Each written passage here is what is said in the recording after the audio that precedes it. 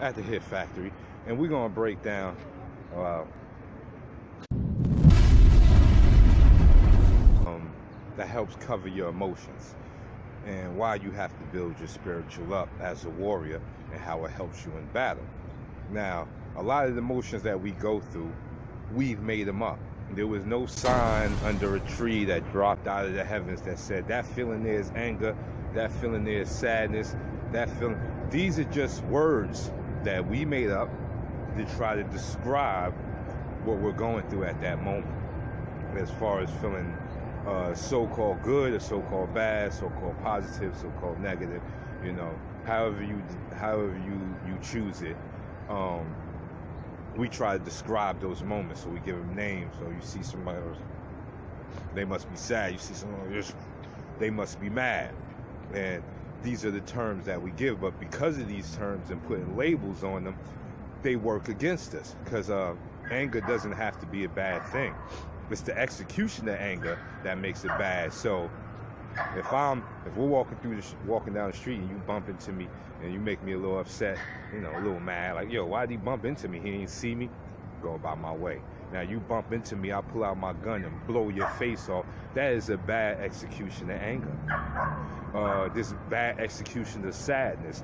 There is a bad execution of happiness. You can execute happiness wrong, and it could blow up in your face. You know, we get those, you know, people take kindness for weakness. That's the execution of happy and love in the wrong way, because now people are feeding off you and using it against you, or using it to try to abuse you in some sort of way.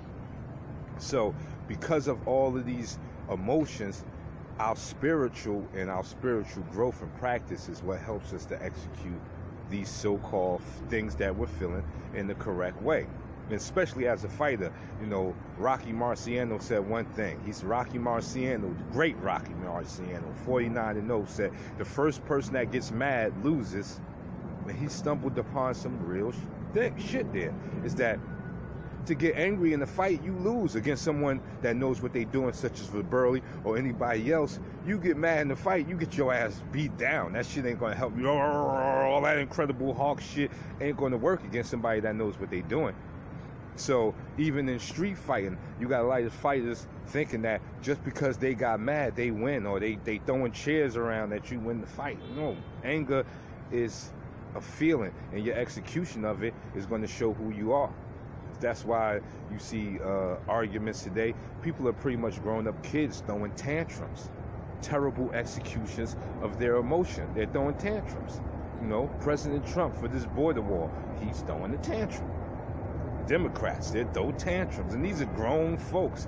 So this goes to show you that just because you grow old in numbers and your age doesn't mean you grow old in the maturity of your spirit, mind, and body. And this is why, to me, martial arts is one of the greatest things that help put all those things together. There are other things out there. Martial art is not the only way. It's just it's a vehicle I found to bring all three people into the car, which is body, mind, spirit. And the spirit controls the emotional feelings and all these, you know, feelings that you're feeling from the universe, because we are God, we're universal creatures. So we're feeling these dynamic shifts, and we're trying to give them names, like, oh, I feel angry. So if you take away the names from them, you can deal with them. That's no longer anger. That's just something you're feeling at that moment. Because if you put a name on it and say, I'm angry, now you got to prove to the people around you what you're doing. So you start kicking over chairs and slapping people just to prove that you're angry. If you're angry, there should be you don't need a picture for anger. You don't need this look for anger. You can feel it and understand it and execute it. Because anger can help. The right amount of dosage of anger, the right amount of dosage of happiness, sadness, all these things can help you.